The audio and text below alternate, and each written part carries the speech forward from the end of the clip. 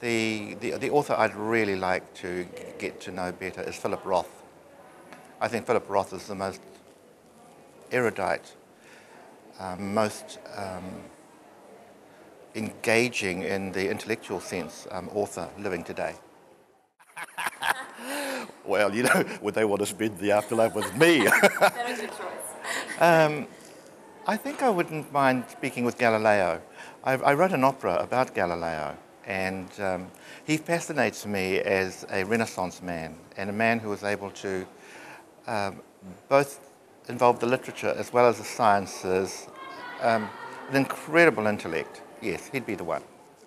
The one that I most liked was Kate Seredi's The Good Master. It's a magnificent children's story.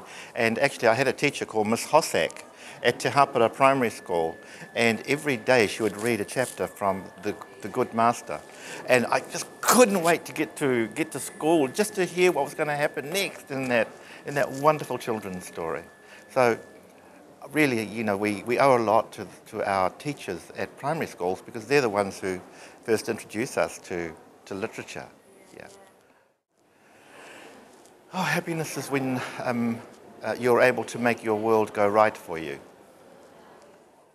Well, you know what, I mean, I actually don't even know if I am a writer. I mean, I was very, very fortunate to find something that I was good at. But if I wasn't a writer, I'd be a farmer. I'm a farmer's son, and I've always just loved farming and being around the society of real and ordinary people. What's occupying my thoughts?